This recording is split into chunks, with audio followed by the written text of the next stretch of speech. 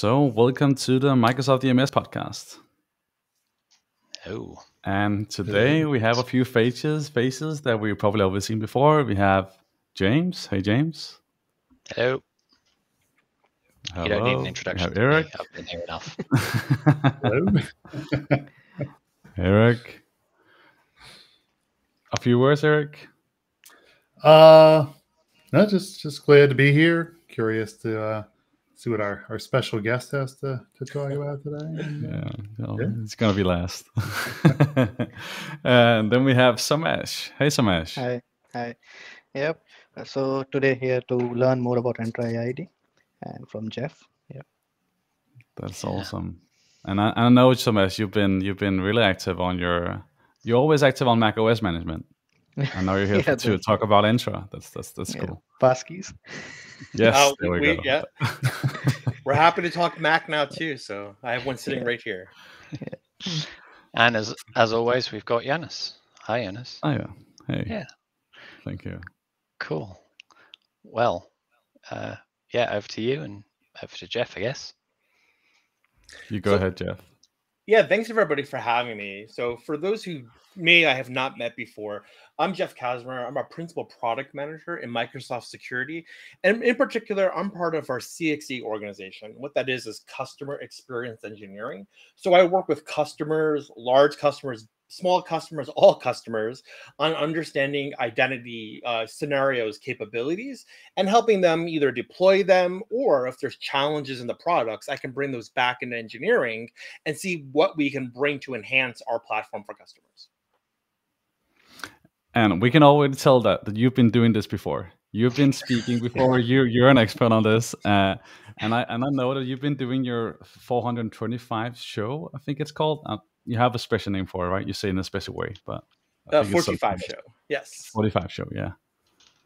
And that is from the area code where Redmond is. So that is where the name came from. Got it. And I know that you are here today to talk about IGA. And can you tell me a little bit how long you've been working with IGA? Sure. So before I joined Microsoft, so I've been at Microsoft about 12 years now, but I've been in the industry for almost 30 years at some point in various roles, from large enterprises, consulting, but I've always gravitated towards directory services, identity governance, really it's access management. So, as a customer of Microsoft, I deployed IGA solutions. Then I became a consultant deploying IGA solutions. And then I moved into engineering, building IGA solutions for Microsoft. So I've had a very active career that's always centered around IGA in some capacity. So is that saying that you are familiar with ILM and FIM and MIM? And yes. So very much so. So in the early days, how I actually got started with it was I was at a large company who we were doing a acquisition, right, and a divestiture at the same time. And we were utilizing, at the time, was MIS to do a aggregation into an Atom directory for integrations, right? And I said, wait a minute, we can do synchronization. And I said, for identity data, what else can I use this for? And I actually helped build a whole identity program on provisioning from HR, correlation IDs at a global scale, right? Utilizing MIS, ILM, FIM, MIM, all those components. And for those who are FIM, MIM aware, you may be something called the WAL, the Workflow Activity Library. This actually was co-developed with my team as a customer and MCS that later became something what we turned into an open source project. So if you're a MIM person, I'm happy to say that you probably may have used that. Cool. My only knowledge of FIM was that it was the heftier, bigger brother of what then became AD Sync, right? In the early days, yeah. So when in the BPOS DirSync world, that was a modified version of that, and then it became AD Connect became its own. Yeah, that's a while ago. But since then, I've transitioned from on-prem identity, right, from AD to cloud-based identity, right? So, as as the industry has moved towards cloud, my career went more towards cloud, and that's how I ended up joining or getting on the, at the time, the Azure Active Directory engineering team, now Entra team. And I also see that now we just talked about AD Connect. We also have the Cloud Sync agent is called today. So now you're flipping the switch, right? Well, so Cloud Sync today is still meant for hybrid, right? So today we take your on-premises identity, we call it the source of authority, where you're managing or provisioning that, and we project or synchronize it to Entra to utilize it in the cloud. Cloud Sync is that lightweight version of the Azure AD Connect Sync server. It's an agent base where we manage the configuration from the cloud, but we're still bringing users from on-prem to bring them to the cloud, except we recently announced one of the first kind of scenarios, what we call write back. So now you don't have to create groups on-prem, sync them to the cloud. You actually can create all your groups in the cloud and selectively write them back on-prem. Because as more organizations' workloads move from on-prem to the cloud, it doesn't make sense to still create groups on-prem. Start creating in the cloud where you're consuming them. And just my space is within Intune, and not specifically with within the kind of identity space, although it's all interlinked, right? But what are the use cases for writing them back down to on-prem at all? Like if you're kind of managing them in the cloud, I'm guessing for integrations that you might still have within your on-prem systems. Is that? And I can say out the bat that James, he doesn't like hybrid SAD joined machines or hybrid. Yeah, but that's a device thing. Like we all know that like a hybrid. Well, we agree. We agree. Hybrid join is where you want to move from. You want to move to pure Entra join. So I'm in full agreement there. And there's many reasons from an identity space why it's a benefit for the organization, but also end users. I could talk a lot about that. But your question around the group write back, right? I was very careful to say as needed, meaning if I'm only consuming access to a resource on-prem, write back the group on-prem. But if you're not using it on-prem, why write it back, right? Most organizations aren't going towards on-prem. They're going from on-prem to hybrid to full cloud, right? So start moving that point of management into the cloud and write back what we call reach back as necessary. Cool.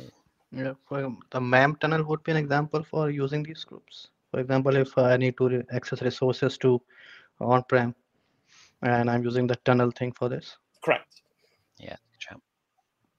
Yeah, if there's something that is utilizing the ACL on-prem that needs to reference the group on-prem, you want to write it back.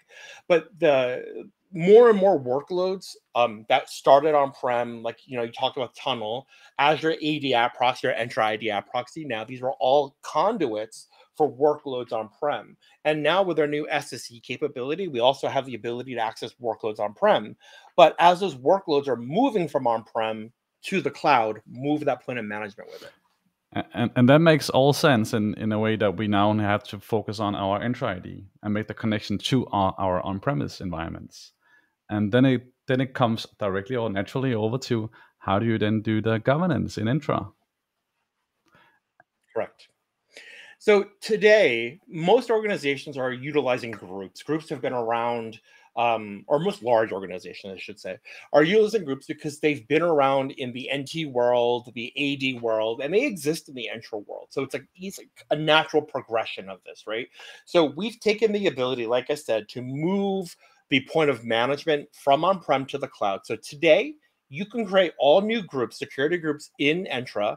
You can selectively write them back on-prem, and we have documentation on how we recommend nesting those groups into your on-premises groups. So now when I manage the membership in the cloud, the assignments in the cloud using modern governance, they could be synchronized back and consumed on-prem seamlessly, right? Using things like Kerberos in the group is contained in the pack, right?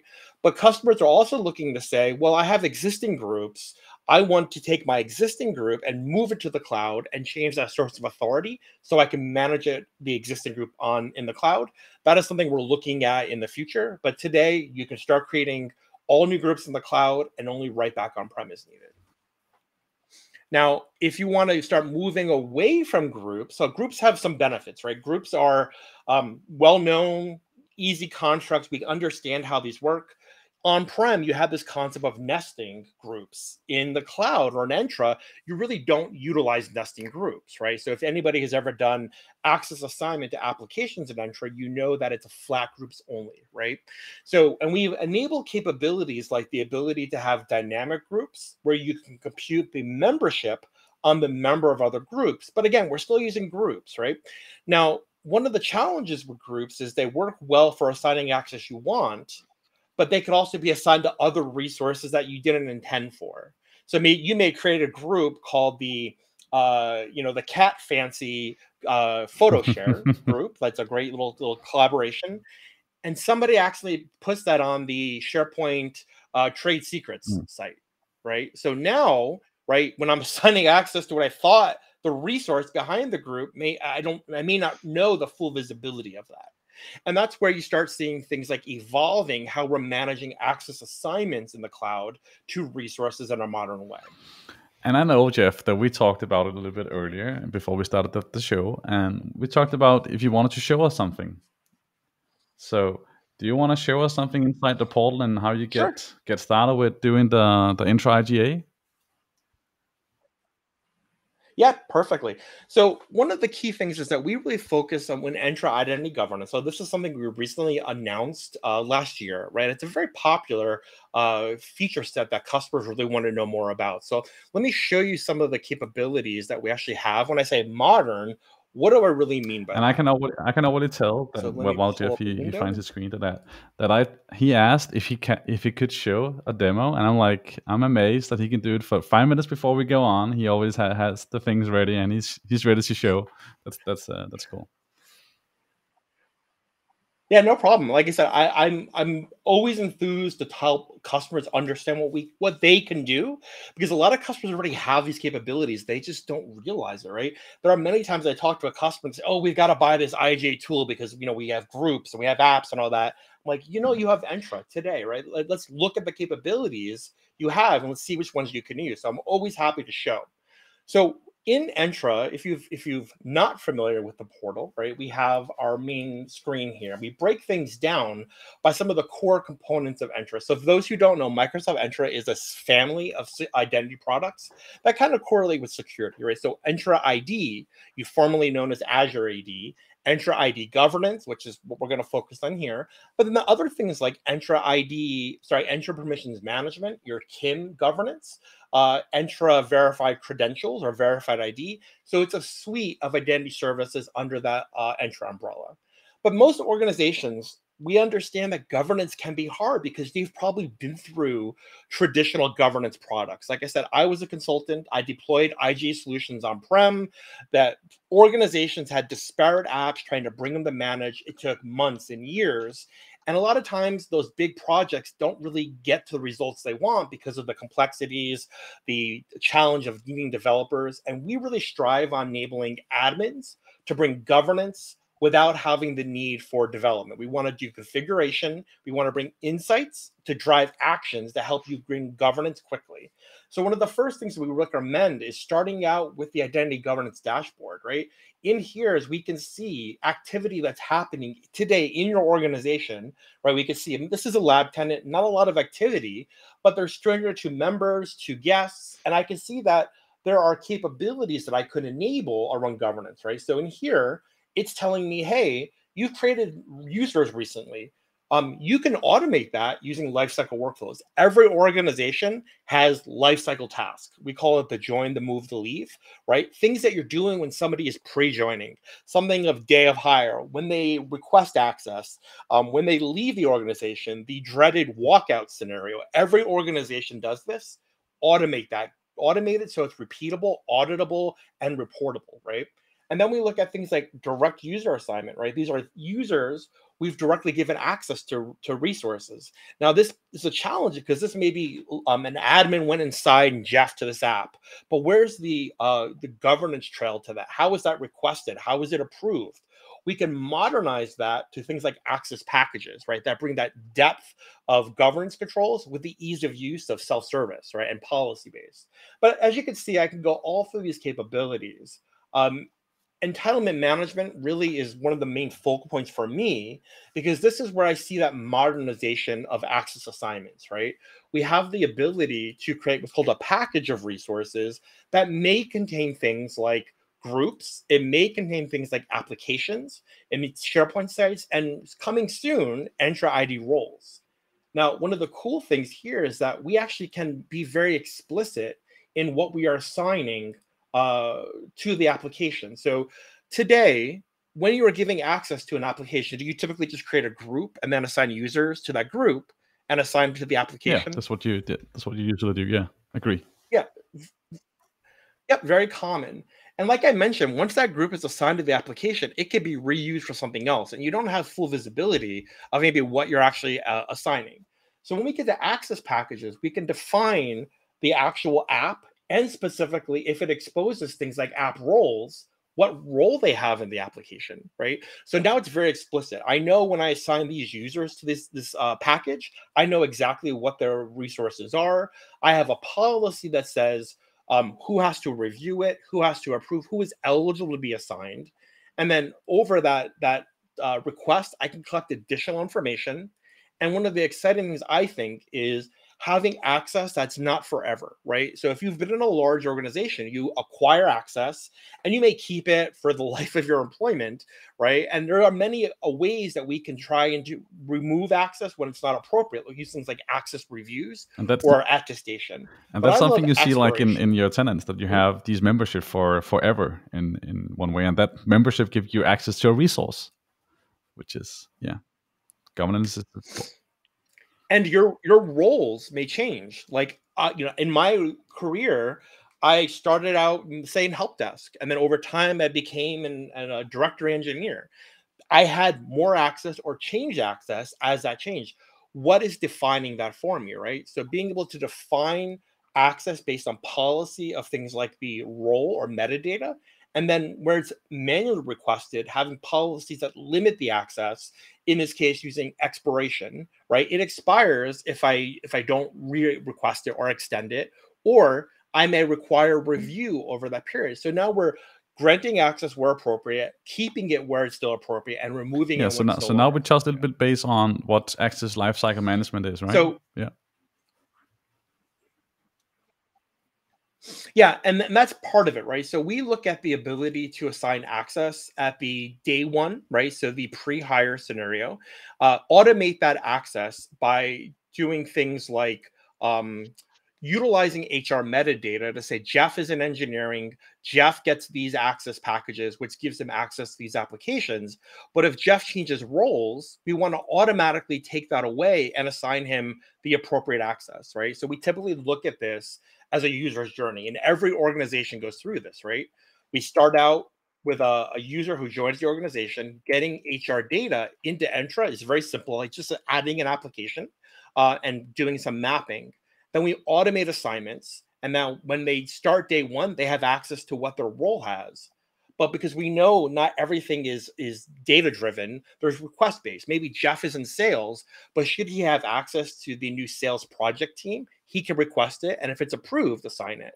So, and then we can go into things like admin access. You may be familiar with things like privileged identity management. Well, we brought the capability to bring that just-in-time access, not just for infrastructure, but for applications with things like PIM for groups now. Yeah, so I saw you showed me just before that the coming soon, Microsoft Entra roles. Yes, that is correct.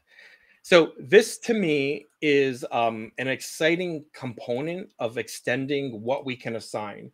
So I assume you know yes. about PIM, right? And how we can assign a Entra role as what we call active, right? It's permanently active. If I sign in, I'm global admin. If I sign in, I'm application admin.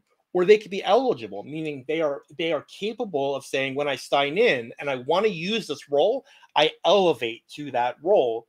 It's time bound. When I no longer need that elevation, it gets removed. So this reduces access at rest.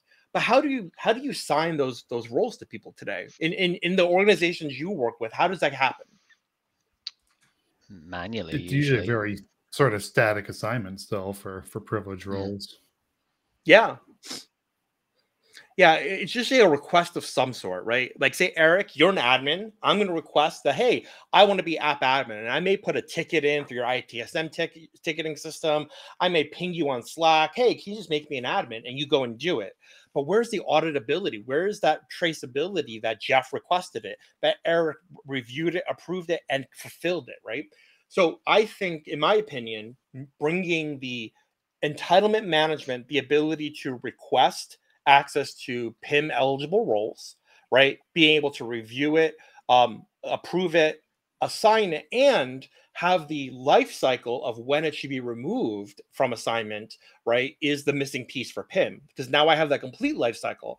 I can put a policy on who can request, how long, and when they have it assigned as eligible, now I use PIM to elevate and all the goodness we bring for just-in-time access. So I think it's a great example of features across Entra coming together to better secure an organization.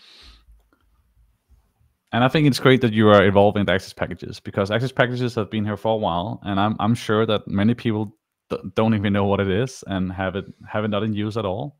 So I think it's great to see that you are actually involving that product. And one of the exciting things that I particularly am excited about is the ability to bring workflows and extensibility to access packages, right? So while a package is a construct, we've put resources in there that we want to give access to, and that could be for things like SSO or provisioning, right? You can have an on-premises app that you've integrated into Entra, right, that you want to manage the access and that's to. the other thing I want to talk about: provisioning integration and on-prem. automation capabilities, which is a hot subject. Exactly. And we brought the ability to have custom extensions in access packages. That was kind of the first layer. So when access is requested, approved, assigned, removed, we want to call a custom extension to go and do something. That could be open an ITSM ticket. That could be notify them on Teams or Slack. It could be assign them training records when they request access to a system. Really, whatever you want it to be is really up to what you want to integrate. And the key here is that we've built this on logic apps, not on some bespoke workflow system that you have to learn just for that product, right? This makes it something that is more manageable for admins and approachable, and something that organizations we feel can support long-term. Need to build out a system so when people want a global admin, they can use a VC to prove that they passed their SC300. Wouldn't that be great? We already have that. So that is here. So you actually can utilize the ability to request VCs as part of an access package request. So that's integrated into, let me pull up a slide real quick, for onboarding access to it. So now, as part of your policy, you actually can say, in order to request access, you must present a VC from an issuer that I trust. And when we do that, the approver can see that you were presented the verified credential. And the best part is that we can take metadata from that VC, verified metadata, and now flow that onto the user object. So now we can use that for even deeper governance to say, well, Jeff, he's a verified admin. He can get access to global admin, but Brian, he's not. Oh, and when that VC expires, we can also remove his access. That's pretty slick. Yeah, so these are all new things. And that's why I say modernization, right? Bringing new constructs as the workloads move from on-prem, the technologies we've had for years, as they evolved, we had to modernize how we govern those resources. And these kind of things we feel bring that modern capability to the modern workloads where customers are going. So you can see here, like I'm pulling an example of adding a VC here. So I could, let's see, Woodgrove should pop up for me. It's DID, if I remember correctly. Yep. So in here, I can require this VC be presented in my access request, right? So if it could be a verified employee, it could be a third-party issuer. It really depends on what you're requiring your policies. And we see organizations wanting to issue their own training records from their own training systems and potentially use that to say, hey, you passed your internal training. Yeah, and how do you see the adoption in like overall with the verified credentials? So it's actually something I find more and more, right? So I think verified credentials have been in Entra for a while, and I think organizations conceptually said, well, what is that, and how do I use that, right? So one of the first services that I was excited for was bringing it to governance, right? We brought this to governance. It came with Entra ID governance capabilities. But another area that I definitely see this for is remote onboarding, right?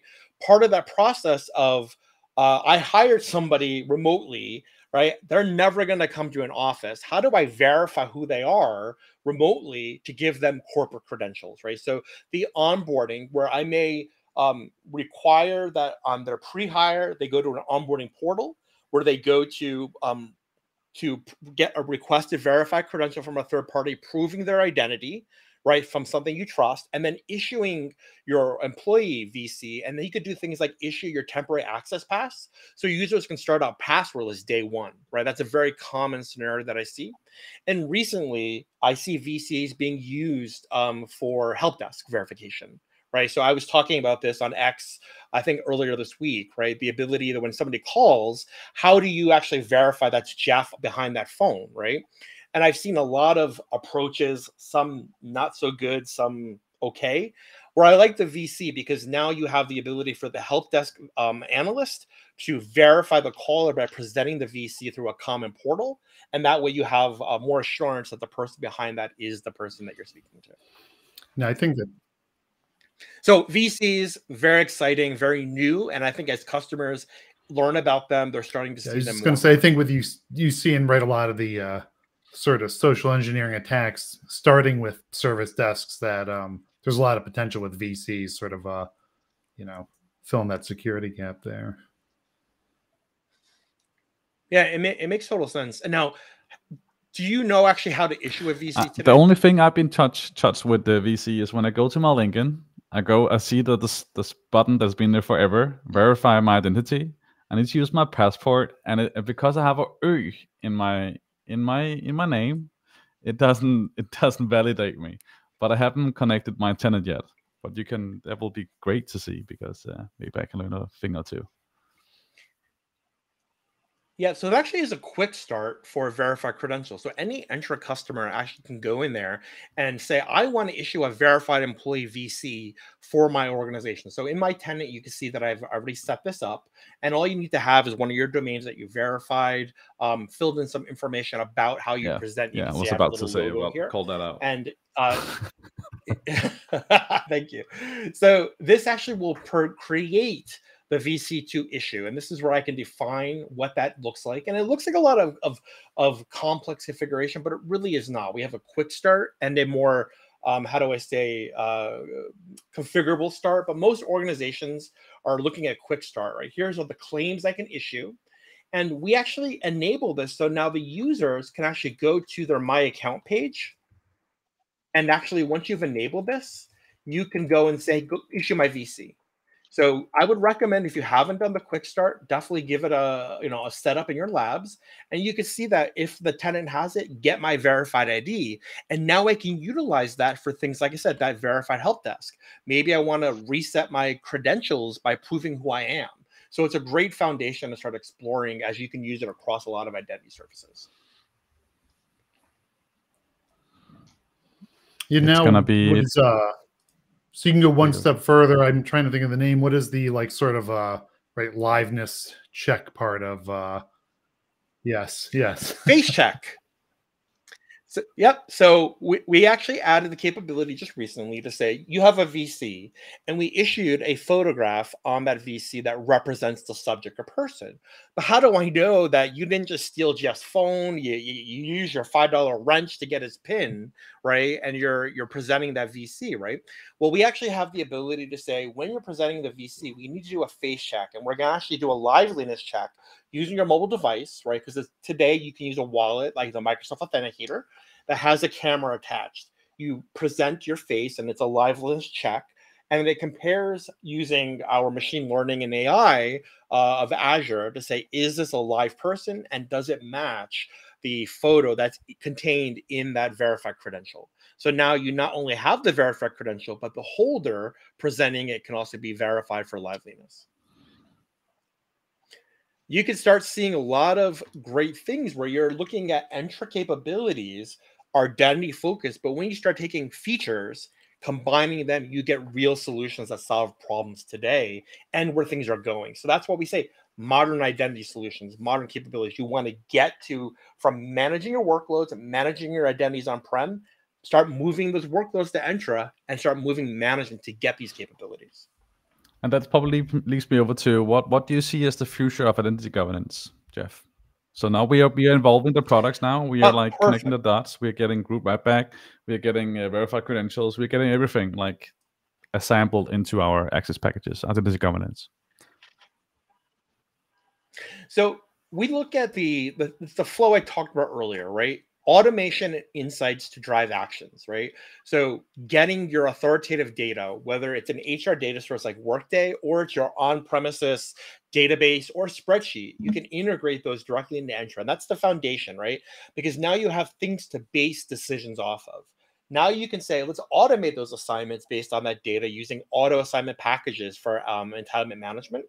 And then we can go to things like lifecycle workflows. Instead of having the admin that is doing those manual tasks, or maybe that scripter at the organization who automated this 5 years ago and then left, and nobody wants to touch the script anymore because they don't know what it does, right? You're bringing that to a common platform to automate and report on.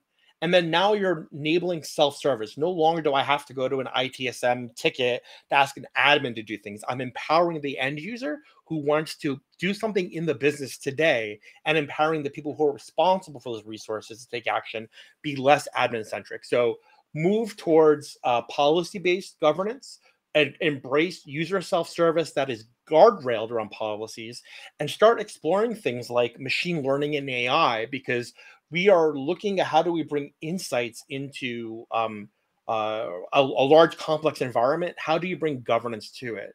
A very common challenge that organizations have is that they focus on access reviews, right? The ability to say access that's assigned, I'm going to say somebody's got to review it, see if it's appropriate and remove it.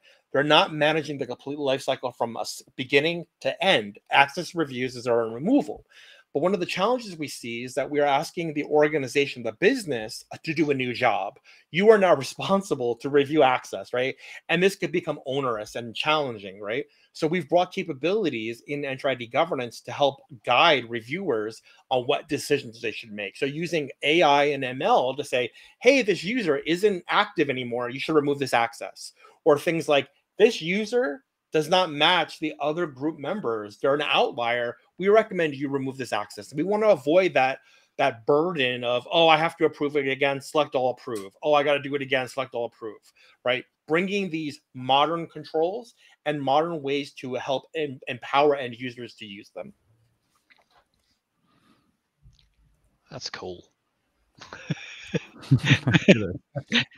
Yeah, I will say, like, obviously Yeah, I'm passionate awesome about this, right? And a lot of times I talk to customers and they're like, wow, I didn't know any of this existed. I didn't know you guys were doing this. I didn't know Microsoft was doing governance of it. So that's why I'm always happy to say, hey, you may already have these capabilities. Now, we did launch the new Entra ID governance capability because we heard from customers. IGA has been in Entra for a while.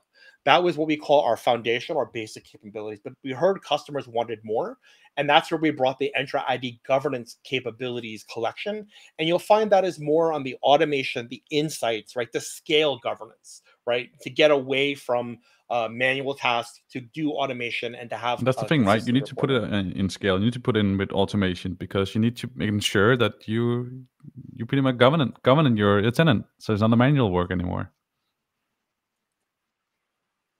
Yeah, and one of the key things here is that automation. So like you're seeing really quick, I'm showing you creating a workflow that says when new users are hired on the day of hire, I want to go do these things. And maybe I want to scope it to a certain department because I have differences. But these are all tasks, right? These are tasks that admins are doing today. They're doing them manually. Some are doing them scripted, right? But we have a whole suite of these capabilities that you just click and configure, right? And they build that workflow that becomes repeatable. So now you're scaling that governance instead of the admin manual tasks, those ITSM tickets. You're using data and automation to drive the outcomes of a more secure environment. And that's one of the things that we try to say is that identity governance is security. You're managing access. We do focus a lot on credentials, on authentication, right? But once somebody has authenticated, what do they actually have access to? How do we manage that? And that is pure identity governance. And this is awesome, Jeff. But to end it a little bit, if we go to the end, we've been talking for 35 minutes. Time goes quick. I want to touch a little bit base on the license requirements. Is there any? Do you have any resources for us to like look into and get a good overview?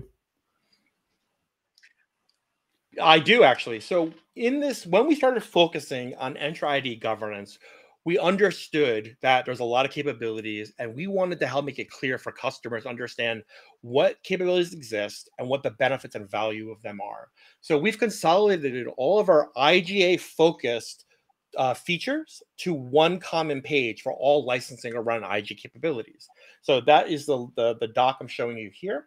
And we have a nice table, right, where you can look and see what capability, you can click on each feature and see what it actually does and what license SKU you already have. So as you can see, there's a lot of capabilities in P1, right? We call this kind of foundational. Some are even free, right? P2 brought us some of our basic entitlement management, basic access reviews, but then we brought into things like Entra ID governance, really started adding a lot of these new capabilities around logic apps, extensibility, the ability to do insights and drive ML actions in the environment that we think really scales governance. So I really hope this table really makes it clear on all the capabilities and where the value is. You could have made that one a lot easier if you didn't have the last one in the right, the new one. If you just stick to P1 and P2. I will tell you though, customers like that there's an Entra ID, and maybe that you're going to say, hey, Jeff, you got to be crazy. But they like that there's a core focus on identity governance because they see this as they didn't know Entra had identity governance before. And now when they see their capabilities in this SKU, they can compare to other solutions and see, hey, yeah, they may be managing where I'm coming from, but Microsoft Entra is where I'm going to, and they're bringing those capabilities. I'd probably argue that quite a lot of people didn't realize that Azure AD was an identity provider at all. It was just like this extension, and yes, I think that's a good thing of the rename to Entra, because it's kind of reinforcing, hey, this is an IDP, like it's more than just syncing your on-prem, and there's no need to go and shell out a bunch of extra money for solutions like Okta and the other third-party providers. I remember when we first announced the Entra name, I actually happened to be at one of the large identity-focused conventions or conferences, right? And I actually was doing at the booth meeting customers, and they were like, "Whoa, what is this Entra thing?" I'm like, well, it's formerly you know it as Azure Active Directory, but they saw it as something new and they wanted to learn about it. And when they learned about it, they would say, well, I just talked to this other vendor over here. They said I needed it, but it sounds like I already have it. I'm like, exactly, right? It's awareness of the capabilities of what you actually can use, and we want you to use them. And as you use them, you may discover there's more capabilities you also want to use too. And the next thing, Jeff, if I wanted to get better at doing Entra ID governance, where should I go and get some help? Great question. So I highly recommend, if you have not gone down the certification route. So we have a lot of information on the learn.microsoft.com, specifically the SC300. There are several learning paths there that walk through the capabilities that prepare you for the overall SC300 exam. Highly recommend it to do that. But my team also has said there's a lot of training and understanding of the technical capabilities that you want to learn. So we actually published Microsoft Entra ID governance training out on GitHub for everybody to go and see. So we actually provided, you can see some of the resources here, where we walk through with the capabilities. And we learned that many organizations are focused on scenarios. So we've taken those features, we've built scenarios of how you can deploy them as proof of concept in your environment. Okay. POC in a box, exactly. So we want to give you the capability, enable those trials of the capabilities. You'd be surprised how easy it is to enable them, and then utilize these resources to go hands-on and deploy these and get experience and see the real value and give us feedback, right? We're always looking. That's the beauty of the role I get to be in. I get to hear what works well, what doesn't work well, and things of how we can help improve products. So always I do feel like free to that you're reach out putting to me. up to scenarios, because scenarios is the best way of learning, right? Exactly. Yeah. Features enable scenarios. Scenarios enable the business outcomes we want. Absolutely. I mean, from a kind of wider picture, something that I've spoken about a lot, and I see is this siloing of teams. So I don't know, 10 years ago, you'd have an IT team and everyone like had their roles within it, but it was just IT. And now there's a security team and an infrastructure team and a network team and an end user compute team, and they're all working in silos, and that causes so many problems because you're usually working towards the same strategic goal, but like opposite ends, or potentially, you know, the network team has got their own idea and they're just going to go and do whatever they like and expect everybody else to follow behind. Or maybe it's a security team. I realize what room I'm in here, but that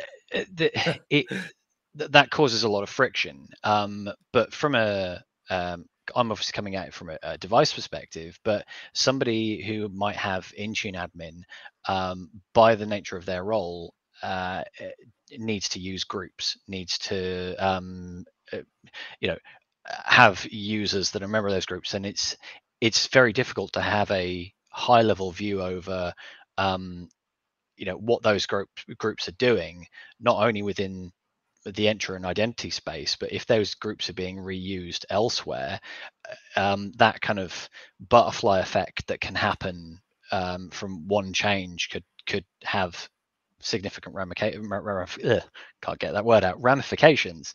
I mean, the governance stuff, can that help kind of bridge that gap and provide a view of that kind of end-to-end impact of those sorts of changes, or is that still something that's difficult to? So today, right, if you're doing with governance, you're managing the assignments, right? But you still have the same challenge of groups, like I said, right? I added you to the group for this function. Somebody reused the group over there. We have heard there are ways for you to go and inventory your organization to try to find where those groups are being used. But this is typically a very complicated task for many organizations. One of the things we set out with in Entra ID governance were those key tenets, right? Automation insights. I think giving you the ability to discover where access is assigned, how it's being used, would be a great insight to see made available to customers. Yeah. Have all of us instead. That's great. That's great. Thanks, Restream. Yeah. So Jeff, I have to say that thank you for coming on here and talking about the IGA for 43 minutes. Is there anything Eric and Samesh you guys wanna ask Jeff? I have one question I'm gonna end it with.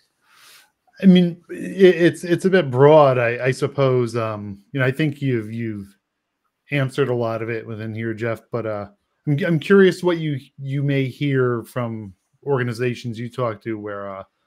But I tend to see outside of the Microsoft world, people say that Entra identity governance is like great if you're a Microsoft shop, but if you're like not right, you need something else. And I suppose you're wondering what your sort of like rebuttal to that statement might be. So it's not so much a rebuttal, but it's how do I inform them of what we actually can do today? So today, customers may say, well, Microsoft, you don't do IGA, you don't do governance. We do. Oh, but you only do it for Microsoft services. No, you can bring any application, Microsoft, third party, line of business into Entra, right? And manage it from governance. But when I say into Entra, what do I mean? They usually typically mean SSO. Everybody's modernizing the authentication of apps. where they haven't so much focused on the authorization apps. And today we support the ability to bring authorization assignments from on-premises apps to be managed from Entra. And it's a suite of capabilities, right? So you have your database app on-prem, you have your LDAP app on-prem, your web services app. We have a lightweight agent, right, that has a connector that speaks LDAP, that speaks web services. Now we've integrated that to Entra for provisioning. So now when I represent that app in Entra for authorization, I manage the assignment. When I'm assigned, I provision to that application. When I remove the assignment, I deprovision from that application. Or if I update attributes, I can flow those to the application.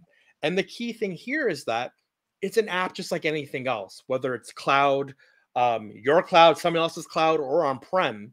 You're managing it all the same. You don't have to have a separate tool for on-prem, a separate tool for cloud. You have a common control plane no matter where the app is. Good. And Somesh, do you have a question for Jeff? Not a question, but yes, because especially regarding the levers and joiners process, because working in a large enterprise, we have seen, like I've seen that in my in our own project, mostly it's a scripted thing using ServiceNow or like MIM and FIM. But like this would be interesting to see how it evolves, because it's a license cost-wise also addition, which companies generally don't want to go with. But yes, this would be interesting to see and understand challenges with it. It's a new thing, but interesting also to see how it goes.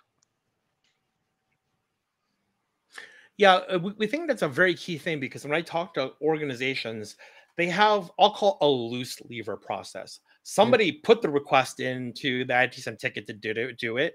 Maybe HR gave the signal, but they do it periodically to clean up the access, right? So there's a process, but enacting that in a timely manner is not always the key thing. So using data to drive automation enables you to remove access, remove licenses, right, that you could reuse.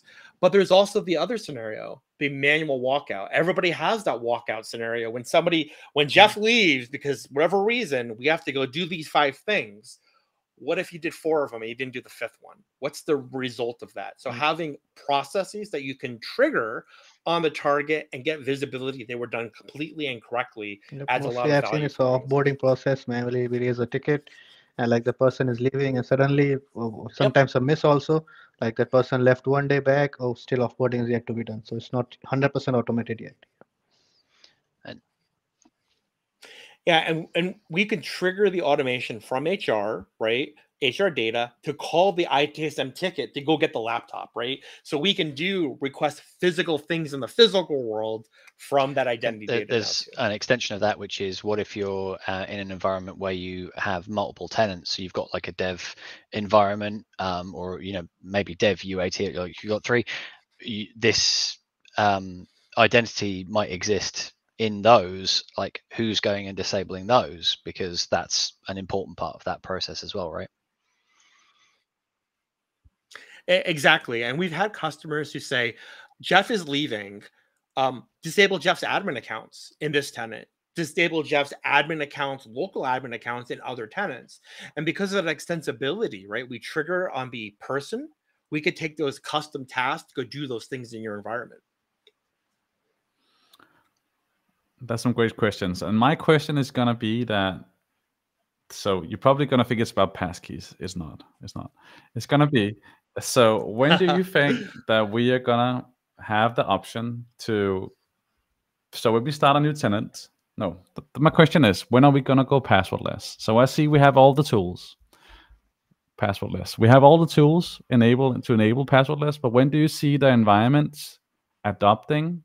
Is it in 2020, 2024, 2025? When do you see like the majorities of attendance is now passwordless? Well, passwordless can mean many different things. We always call it a journey, right? I work with some very, very large global customers who are passwordless today. So it's not when is it happening? It's already happening. Each organization is choosing when they start that. Passkeys are exciting. They are almost here in public preview. I use them daily now, right? But that doesn't mean you have to wait until one technology. It's that whole solution, right? How do I enable the authentication being passwordless? How do I provision a user to start up being passwordless? How do I recover in a world where there's no password reset anymore? These are all capabilities we built into Entra to enable a passwordless organization. So when you say when, today, start today, don't wait, right? Like if you're an organization who's using passwords, maybe you're using MFA. If you haven't started using MFA yet, start going passwordless, right? It's one of the technologies that benefits security and benefits the end user, right? When I work with these organizations, they've deployed Windows Phone for Business. They're not doing password resets anymore. They're not having to change them anymore. They're not getting prompted for MFA, right? They benefit from the user experience, and security, and the organization benefits from that overall security. So I know that doesn't answer your question. When does everybody go passwordless? I hope to see this more and more, but it's accelerating. I think every customer I talk to has a plan to go passwordless today. That's great. And we're gonna end it on that. So thank you everybody thank you everyone to coming on the show, and yeah, see you next time. Cool. Thank you, all. Jeff.